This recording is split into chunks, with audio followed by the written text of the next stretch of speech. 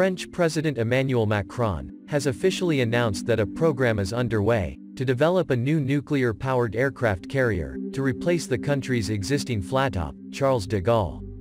French shipbuilder Naval Group, which is partially state-owned, subsequently released new concept art of what is presently known as the Porte Avion Nouvelle Generation, or PANG, which translates to New Generation Aircraft Carrier.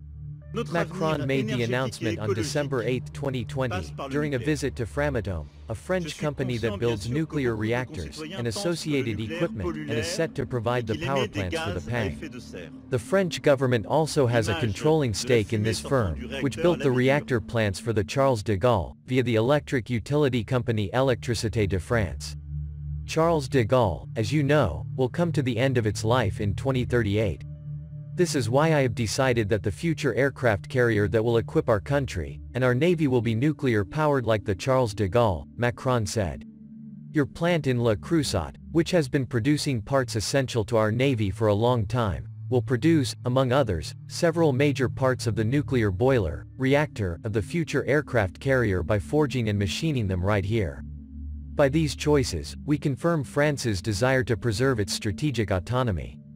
The concept art that Naval Group and the French Ministry of Armed Forces have now released online shows a catapult-assisted takeoff barrier-arrested recovery (CATOBAR) type design with an angled deck and a relatively small main island toward the rear right end of the flight deck. The Charles de Gaulle also has a CATOBAR configuration and, at present, France is only just two countries to operate aircraft carriers of this type, the other being the United States. China is now in the process of building a CATOBAR configured carrier, and India has expressed interest in acquiring a ship of this type, as well. Florence Parly, France's Minister for the Armed Forces, provided some detail about the planned specifications and capabilities of the PANG. The future aircraft carrier will be just over 984 feet long, and displace approximately 75,000 metric tons. The Charles de Gaulle is around 858 feet long and displaces just 42,500 metric tons. Parly also said that the decision to again go with a nuclear-powered aircraft carrier was twofold. Firstly, it will give the ship virtually unlimited range and, secondly, it will help France maintain its nuclear industrial base. She did note that fuel would still be required for the carrier's air wing. The ship will still need to maintain stocks of food and water for the personnel on board, as well. 2K-22 nuclear reactors will drive the ship's propulsion system, and propel the vessel to speeds of up to 27 knots, as well as supply electrical power for the ship's various systems. This will include electromagnetic catapults from General Atomics, the same company that designed and built the Electromagnetic Aircraft Launch System, EMALS, for the U.S. Navy's Ford-class carriers. It's not clear whether the PANG will also have an electronically controlled arresting system, such as the Advanced Arresting Gear (AUG) found on the Fords, another General Atomics product. In principle, electromagnetic aircraft launching and electronically controlled recovery systems can also be more finely tuned to specific aircraft and loadouts, ranging from very heavy to very light types. This would help reduce the physical strain on their airframes as they go flying off the deck, and when they come back to land, reducing maintenance and logistics demands. The U.S. Navy has also said that its EMALS, when it is working as intended, will help increase sortie generation rates. Parly said that the PANG is expected to have a crew of 2,000, but it's not clear if that includes aviators that will be assigned to the ship's air wing. Given that the typical combined size of Charles de Gaulle's crew plus its air wing is around 2,000 personnel, it could indicate that the French minister's estimated PANG crew size accounts for both elements. If true, it's interesting that the PANG would have an identical crew size to the Charles de Gaulle given how much larger the proposed ship is, which could point to plans for the design to incorporate features and technology to reduce various workloads. The carrier will be able to accommodate around 30 fighter jets, according to Parly.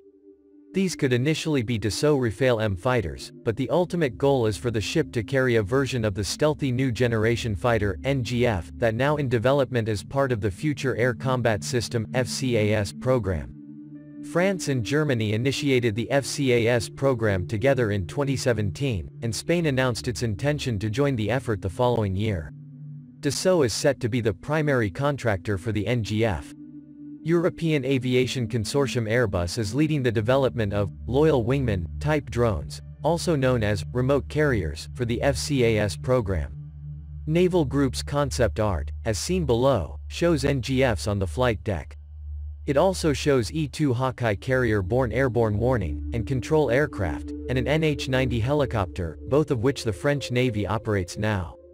Remote carriers, or a fully autonomous unmanned combat air vehicle (UCAV), such as a derivative of the Dassault Neuron, which took part in a demonstration together with Charles de Gaulle in 2016, could also be added to the PANG's air wing in the future. The ship's electromagnetic catapults would be a major boon for any future carrier-borne drones, as they are much better suited to launching smaller, lighter aircraft than traditional steam catapults. Of course, it's important to remember that the PANG project is still very clearly in the early stages of development. Much about the ship, including what sensors, such as radars and defensive systems, it will have, still appears to need to be finalized. With the key schedule requirement being the need to have the ship in service by 2038, when the French Navy expects to decommission Charles de Gaulle, there is significant time for the exact design and expected capabilities of the ship to further evolve. It's also worth noting that France has been exploring possible new carrier concepts since the early 2000s, shortly after Charles de Gaulle entered service. The initial construction of that carrier was finished in 1994, but it required significant additional work, including the need to lengthen the flight deck, and was only commissioned in 2001. Various designs were considered for a potential Porte Avions 2 (PA2) or Aircraft Carrier 2, including a CATOBAR design derived from the UK Royal Navy's Queen Elizabeth-class hullform from DCNS, which was subsequently renamed Naval Group, and Thales Naval France.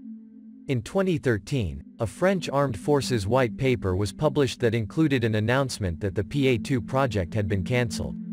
French authorities seem very committed now to the PANG program, which, based on what we know now, looks set to provide the country's navy with a new carrier with significantly improved capabilities over Charles de Gaulle within the next few decades.